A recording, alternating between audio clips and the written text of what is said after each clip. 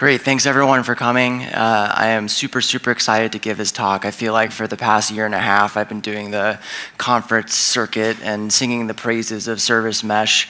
And now we come here and there's like 20 talks on Service Mesh. So I don't feel like I have to do that talk anymore, which is great. So what we're gonna do today is I'm gonna go into some of the kind of deep dive system internals of Envoy. So I apologize in advance if you don't know what Envoy is. This is probably not the talk for you. And computer is frozen. Let me see here. Oh, there it goes. Okay, cool. So just a real quick agenda. I'm going to go over kind of the overall goals of Envoy and kind of why we actually started the project. We'll do a high-level Arch overview, and then we're going to dig deep into the threading model. We'll talk about the hot restart capability, which is the capability to restart Envoy full binary reload without dropping any connections.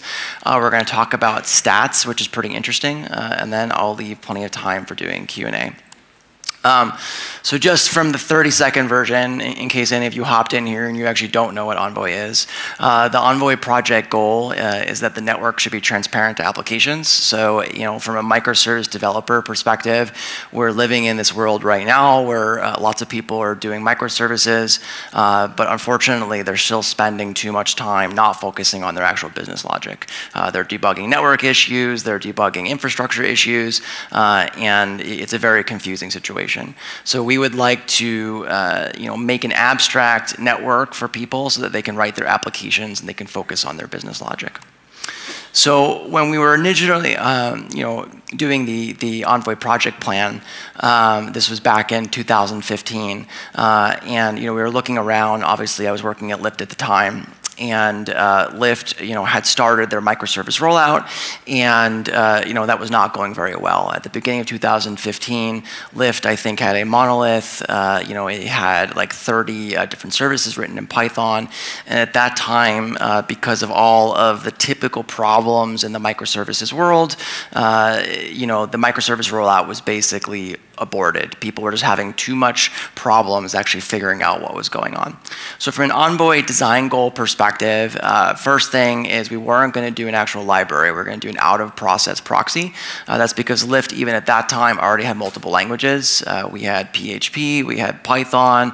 I think there was like a single Java service at that time. We were thinking about doing Go. So we knew that we didn't want to maintain a library for all of these languages. We knew that, from a long-term perspective, particularly when we wanted to open source Envoy, I knew at the time that we would be competing in horse race benchmarks against HA Proxy, Nginx. So, we wanted to focus on doing a solution, that was low latency, high perf. Also wanted to try for developer productivity. So at the beginning of 2015, that led us to choosing C++. If I were to choose today, it's not completely clear that we would still use C++, but at the time, that was a pretty clear decision.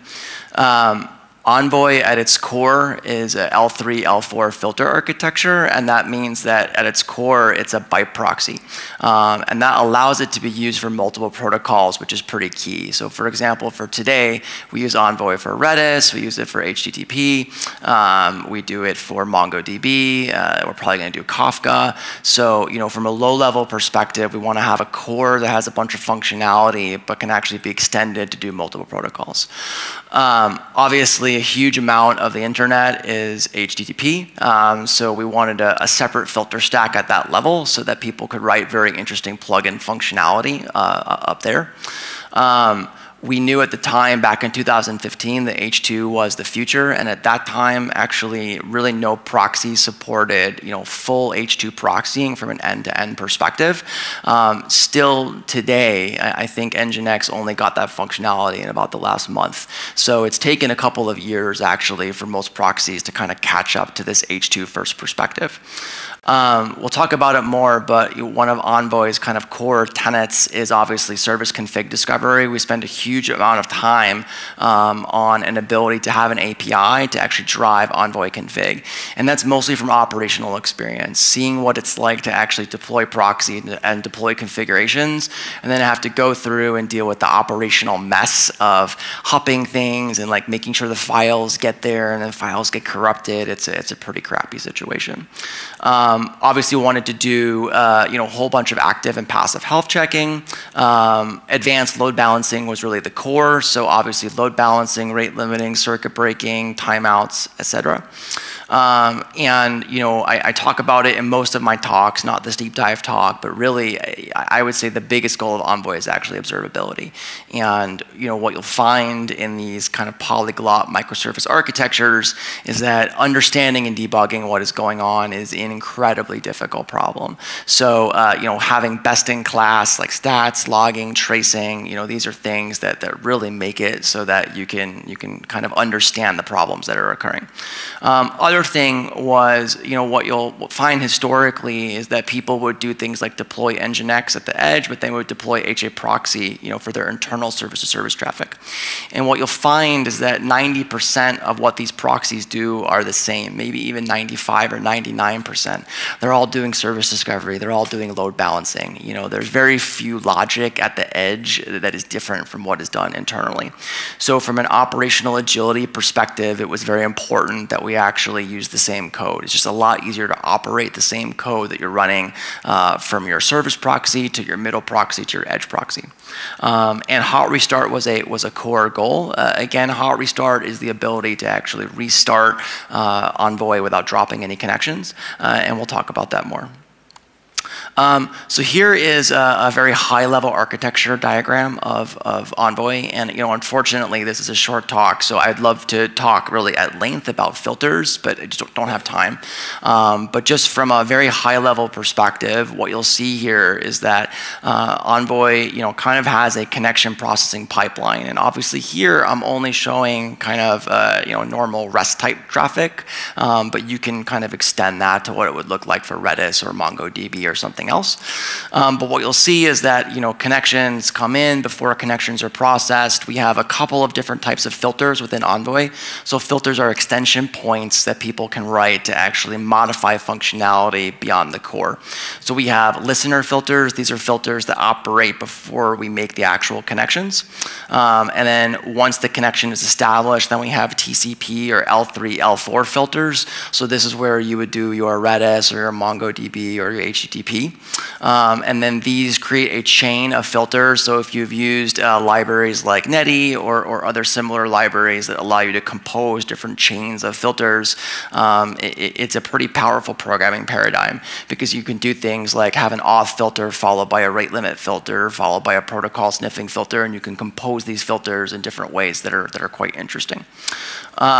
And then, at that layer, from an HTTP processing perspective, we actually have an HTTP connection manager filter, which is an L3, L4 filter that actually, parses out the bytes and makes messages, so things like headers, body, trailers.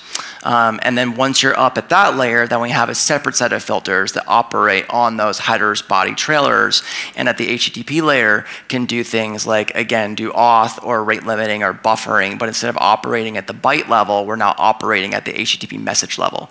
So from a filter writer perspective, it's a lot more natural and a lot easier to actually plug in functionality there. Once you get kind of from the front end of the proxy and you're about to do your routing, which is what most people are using Envoy for, we actually have a filter, which is the router filter. So that's your service router. And then there's a whole separate portion of Envoy, which is kind of this backend engine, which does all of the upstream or backend or endpoint management. And that's what we call the cluster manager. So the cluster manager is the thing that basically knows about all of the sets of backends that Envoy can eventually route to. So a cluster is basically a grouping of hosts. So that would be for example, your location service or your user service or Lyft, your pricing service. And then a cluster is composed of multiple backends. So these are hosts. So it's cluster manager to cluster to hosts. So what you'll see from this diagram is that we have this connection processing pipeline, and then there's a bunch of central functionality that is common to that entire pipeline. So that's stats, that's admin, so we allow people to kind of dump rich information from the box because it's very useful from a debugging perspective. We have parallel managers, so we have a cluster manager, we have a listener manager. These are the listeners that accept incoming traffic and set up all of these filter stacks. And then we have routes also. And then at its core too, we have, again, I don't have time to talk about it, but we have a concept of the XDS, or this is our discovery service API. So these are things like listener discovery service, cluster discovery service, endpoint discovery service. And this information gets fed into all of these managers, and then that's how Envoy knows about all of the backend information. So let's step back, and before we kind of dive into what the threading model looks like, we'll kind of talk about historical trends in this area. And from a proxy perspective, if you go back 15 or 20 years, the way that it was common to write networking software is you would have an operating system thread, and then you would have a connection per thread, and that's just how things were basically written back then. And in the last, at this point, probably 15 years, there's been a trend towards kind of what people loosely call C10K. There's some paper written in the early 2000s that kind of popularized this term, and that's basically running 10,000 connections per box, which now today 10,000 connections per box is kind of a joke, but at that time, that was like big numbers. And what is important to understand, which still holds true today, is that you really can't do connection per thread. It just doesn't work. Like, not to get too deep into operating systems, but threads have stack, there's context switching. So if you're trying to, on a box, have 10,000, 20,000, 500,000 connections, and you're doing a connection per thread, you just can't do it. Like, there's just not enough memory. You're gonna waste a lot of time context switching from a CPU perspective. So in the early 2000s, the connection per thread kind of paradigm fell out of favor. The unfortunate part of that is that connection per thread is very easy to program because everything is effectively synchronous and blocking. So you let the operating system essentially schedule everything for you, and that is, from a reasoning perspective, that is quite simple. In the early 2000s, really started by NGINX, we moved towards a multiple connections per thread model. And what that uses is an async event loop. And essentially now all of your logic has to be async. And unlike synchronous programming, which is very easy, most programmers can kind of understand what's going on, you block, you get some type of error. Asynchronous programming is very complicated. Things happen out of order, you have to handle all these cases that can happen, and it's quite complicated. But in order to scale individual machines to high connection counts and high throughput, this is basically the only way to do it. There are other methods now that people are exploring around things like coroutines and things like that, which are super interesting. And I'd love to talk about that too, but not enough time. But historically, in the last, again, 10 to 15 years, we're now moving towards this highly async model. So that takes us to Envoy itself and the way the core of Envoy actually works. And what we do in Envoy is, unlike NGINX, Envoy is a single process. So there is not like multiple processes on the box.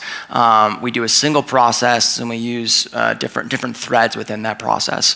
The reason that's done is mainly because coordinating complex tasks between threads is a lot simpler than doing it between processes. And it's just, from an operational perspective, it's easier to manage one process than having to manage an array of processes with a different process manager. But one of the things that we do in Envoy is that there's a concept of a main thread. So this is kind of like your boot thread.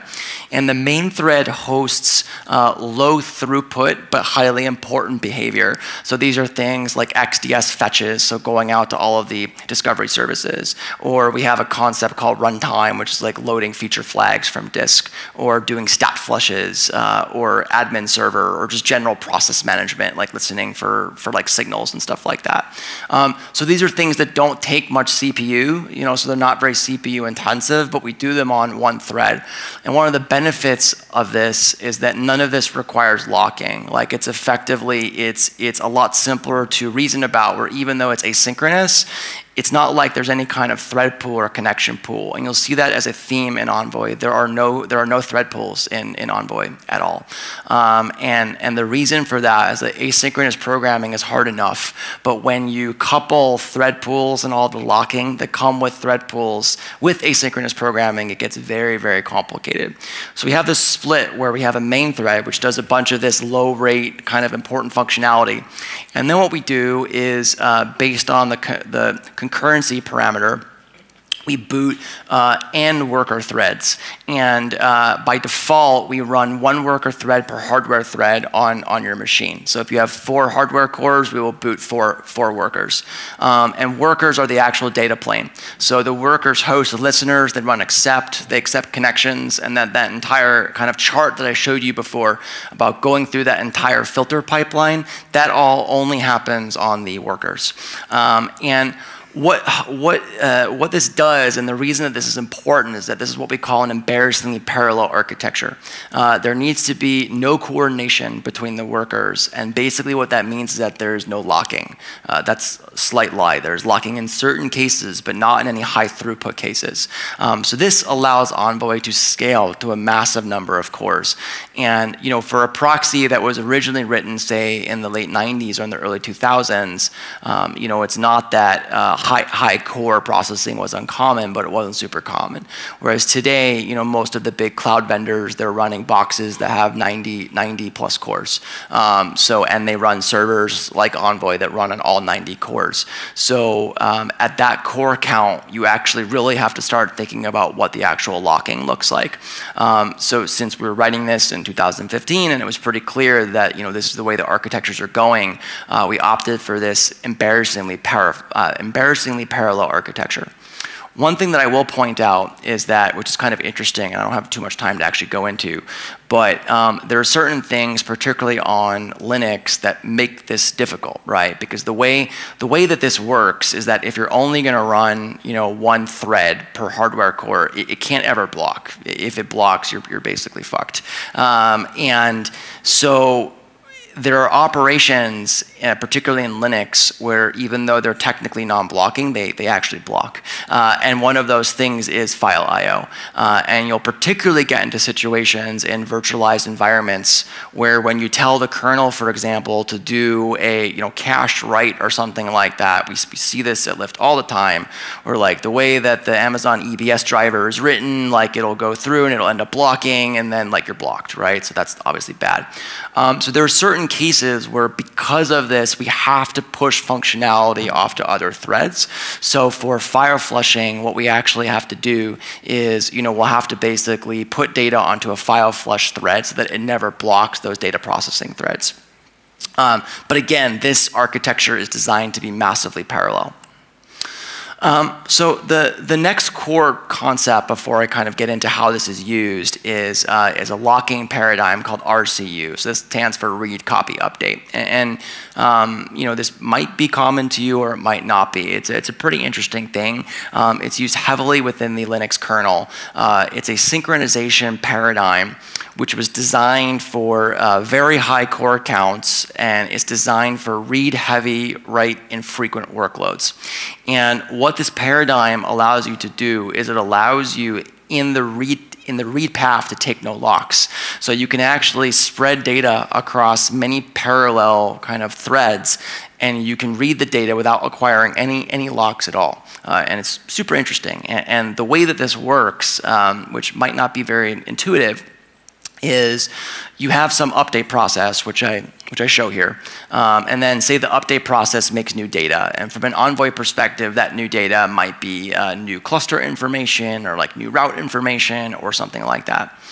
Instead of people that need to actually read that data, instead of them acquiring a lock and then say, reading what the current time is or like reading what the hosts are, what ends up happening is that the updater will take that data, which will be reference counted, and then that will get posted over to the event loop that's running on every worker, because remember, every worker is fully async, running its own event loop. So that data gets posted over.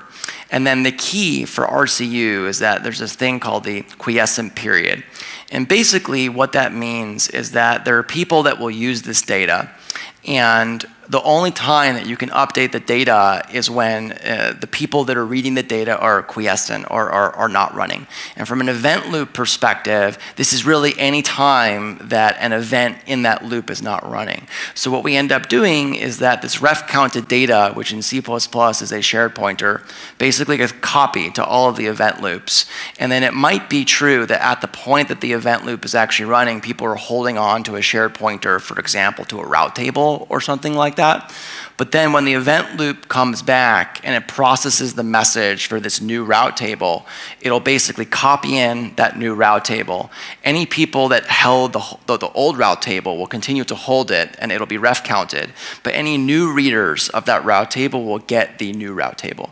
And that is all done without locking. So it's a pretty cool thing. I would encourage you to go look at the at the Wikipedia article. How it's used in Envoy, I would still call it RCU, but it's a little different than what the kernel does, because the kernel has to do it with interrupts and a whole bunch of other complicated stuff. But this paradigm, this locking paradigm, is really pervasive in Envoy. So the next important concept is TLS or thread local storage. And like we talked about, we have this massively parallel architecture. And within this architecture, we typically have to host thread local data. And again, that might be things like load balancer context or local host context or local cluster manager context. There's all kinds of things that, again, in order to avoid locking, this has to be spread and be embarrassingly parallel across all of the workers. So the way that TLS works in Envoy is it's a little different than what you might be used to. And it's because it has to be worker aware. So in most languages, there's some keyword that you can use, to say like, give me like a thread local variable, and that's typically some type of static variable that is thread local. That doesn't really work here, because what you'll see in a second is that we need the ability to use these thread local slots to actually accept RCU data and then read that later. So with a normal operating system or language level thread local variable, that doesn't actually give us the context of what we actually need. So what we allow things to do is we allow them to allocate what we call TLS slots, and this is just a vector of pointers. And again, this is like an arbitrary vector, and you can imagine that different pieces of the system actually say, I need a TLS slot to do something. It's abstract. And what you'll see in this picture is we have 5 different TLS slots. The different things in the system have actually, basically allocated, and that live on the main thread. And then what you'll have is that on each worker, there's a parallel vector of those 5 slots.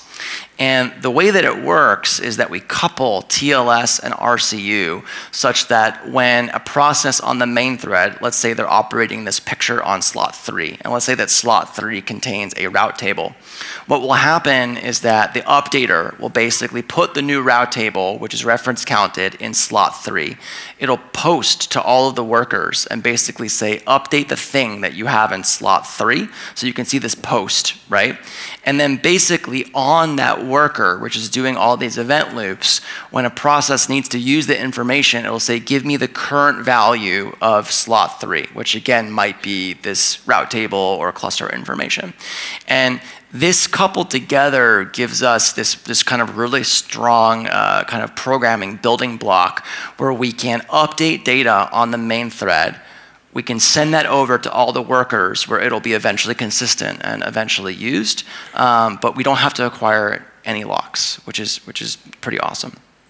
So to put that all together, let's take a look at from a concrete case of how Envoy uses TLS and RCU to actually do cluster updates. So again, to refresh, a cluster is a grouping of backends. So it's like the location service at Lyft. So as I was saying before, we have a cluster manager, which manages all of the clusters. The cluster manager is getting inputs from different things. So we have a health checker, which might be doing active health checking. We have a passive health checker, which is doing outlier detection. Depending on our service discovery type, we might be using DNS, we might be using XDS. So all of these signals are basically coming into the cluster manager. And when the cluster manager detects that a host set has changed, so again, a cluster manager, cluster, set of hosts. Let's say that a host becomes unhealthy or a host goes away. The cluster manager on the main thread will compute the new set of hosts, the new set of healthy and unhealthy bits. It'll make a new array, which is basically a reference counted kind of shared pointer of a vector. And then it'll, in its TLS slot, it'll RCU post that to all of the workers, right? So the step 1 is cluster manager, we're getting 2 is health checker, 3 is DNS. Then we post this new set over to the event loop on the worker.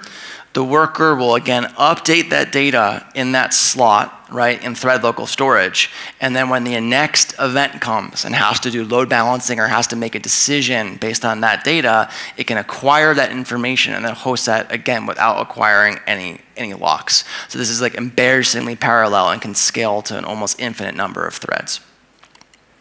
So moving on to hot restart. So hot restart, again, is the ability for Envoy to reload, to do a full reload, including a binary or config reload without closing any connections. And at this conference, we obviously spend a lot of time talking about Kubernetes and containers, and like that's awesome, and blue-green deploys. Most companies still have lots of things that don't run in Kubernetes, and that includes Lyft. And in the new kind of container world or in the new Kubernetes world, it's much more common to do what we call a rolling deploy or a blue-green deploy. And that's where, if you want to run some new software, you're going to tell Kubernetes to obviously spin up, my new containers. You're going to do like a gradual traffic shift between the old containers and the new ones, and you can roll back or roll forward. And then when you're confident in your deploy, you say, kill all those old containers. That's wonderful, and I would love to have that, and that's amazing, but most companies still don't have that. Most companies are still stuck in a world where you have a bunch of software that runs in virtual machines or in bare metal, and the ability, you can't do this blue-green deploy because you don't have like 100 other computers sitting around to spin up your software and update your load balancers and kind of do all of those things. So many companies are still stuck in this world where you might want to update Envoy, either binary or configs, and if you were to have to do that with having to drain connections, it would take a long time, it would be very disruptive. So the ability to restart without actually dropping any connections makes Envoy deploys and some types of configuration changes like way, way, way simpler. So this is a pretty important feature still for many different people. So the way that hot restart works is, which is a little different kind of than the way that most systems do this, is we basically allow two different processes of Envoy to run at the same time. And there's a shared memory region, which mostly contains stats, and I'm going to talk about stats next. But from an operational perspective, obviously from stats, we have counters, we have gauges, and we also have histograms. Particularly for gauges, it is incredibly useful for the gauges to be consistent across hot restart. And the reason that's useful is, let's say that you have a gauge for the number of active connections. If the gauge is only tracked in the new process, when you hot restart Envoy, if you were to have, say, a 15-minute drain time or an hour drain time, your gauge will immediately go to 0, even though your box still potentially has 100,000 connections. So from a monitoring perspective, that's quite confusing. So being able to share gauges and have consistent counters across these two processes, it makes operations much easier. So we have this shared memory region where we allocate a bunch of backing memory for stats, and I'll get into stats more next. And then we have a couple of locks that we use, again, not at the high throughput kind of data path mechanism, but for example, if we have to allocate a stat in the shared memory region, we have to use a lock also in shared memory. Or for a certain type of access logging, we're going to have to acquire a shared memory lock. Or there's a few other things that kind of live in the shared memory region. And then the way that it works is that when the new process starts up, we have a very lightweight RPC protocol that runs over Unix domain sockets, where the two envoys will basically talk to each other. And they'll ask each other things like, what version are you? Like, are we compatible? And then they'll actually do socket passing. So we'll pass sockets between the envoys. And we do that still. So for the past 4 or 5 years, there's a way in Linux where you can basically open a socket, kind of multiple times, so that you have to do this socket passing dance. But as it turns out, that code still drops connections in certain cases. So if you want like fully dropless connection handling, you still have to do this dance of passing sockets over this low-level connection. So what we do here, again, is we have the shared memory region. The Envoy will boot up. It'll, allocate stats. It'll attach to the existing shared memory region, and then maybe it'll go through and kind of pass some sockets around. And then, the new Envoy will basically tell the old one, okay, like I'm good. I'm accepting traffic. Please go start draining. And then based on a configuration of, what will actually happen there, there'll be some amount of drain time. So 15 minutes, hour, 2 hours, depending on what actually happens. And then eventually the old Envoy will shut down. And this allows kind of this communication to happen without any single process wrapper. And that's actually key. The way that this historically has been done is that typically a process will come up and it'll kind of build what we call like a little trampoline, and then that will keep forking and execing itself. That does not work in containers because obviously the way that containers work is you have a process. When the process dies, the container goes away. So if we want hot restart to work in a container world, and even in containers there are people that want to use hot restart for various reasons, because the only communication is over Unix domain sockets and shared memory, if you give your containers the capability to access shared memory and Unix domain sockets, this process will work over normal containers, which is pretty powerful. So this is the first time that I know of that we've done something like this where it's kind of built for container ready. Okay, just check my time. Great. So from a stats perspective, we have a couple of different things here, and I think stats are interesting because they're obviously done at very high throughput. So from a stats perspective, we have what we call a store. So this is kind of a holder of data, so counters, gauges, and histograms. We have a sink. So these are a protocol adapter. So Envoy was built from the get-go to support multiple stats backends. So it doesn't only work with Prometheus. Like it'll work with StatsD. We actually now have a gRPC metric service where we can push stats. We have an admin server that can pull stats from, so we have a stats endpoint. So Envoy can work in both a push mode and a pull mode. So if you're using StatsD, you're going to push. If you're using Prometheus, you're going to pull. And then one of the really interesting things that we have is a concept of a scope. So a scope is a grouping of stats that together can basically be deleted. And this you wouldn't think that it's important, but it ends up being incredibly important because when you're using shared memory and you have an Envoy architecture where you can live reload clusters and listeners, if you don't allow stats to be block deleted, you will leak a ton of memory, right? Because over time, you're going to update clusters, you're going to delete clusters, you're going to update listeners, you're going to delete listeners. So you need grouping of stats that you can basically delete together. So the way that stats work, which is very interesting, and again is been heavily tuned for performance, mainly because Envoy has a lot of stats and alters stats quite a bit, is we have, again, using some of the concepts that we've talked about between RCU and TLS, we have a mechanism where we have a kind of a global store for stats. Stores contain scopes. And then depending on the type of data, we either allocate it from shared memory or from process memory. So counters and gauges are allocated from shared memory. Histograms are allocated from process memory. The reason for this mainly is that histograms are a lot more complicated than counters and gauges, and there is not as much operational benefit of having them in shared memory and consistent between restarts. Like, it doesn't matter that much if you have timing data that you lose from the old process. And the way that this process works to keep it very high performance is that it's all thread local. So basically, if you're a thread or a worker and you're looking for a stat, we'll first actually look in a thread local cache of that stat. And if the stat exists, we just return it immediately without acquiring any locks, and then that stat can be incremented. If the stat does not exist in the cache, it'll go back to the central store, it'll look there. If it's there, it'll add it to the cache and then basically return it.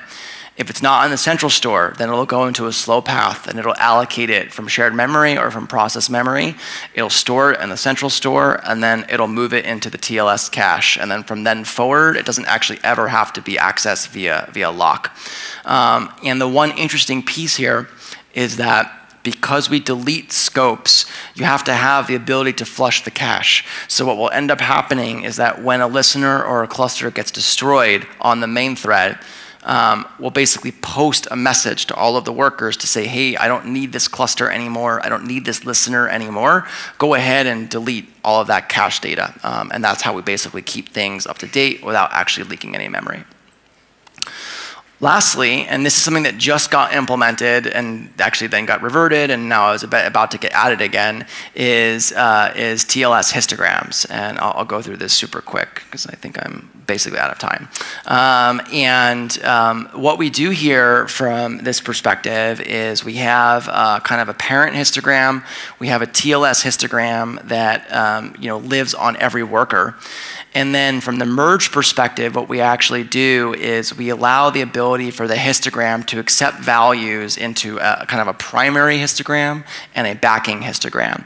So the way that it works is that on the TLS worker, it's flipping back and forth between histogram A and histogram B, again, requiring no locks. And then during the merge process, what actually happens is we post to all of the workers, we tell it to flip the current histogram so that, again, no locking is needed. Then we can go back, and if we're currently writing into histogram A, then we can go and we can merge all of the backing histogram Bs without any locks.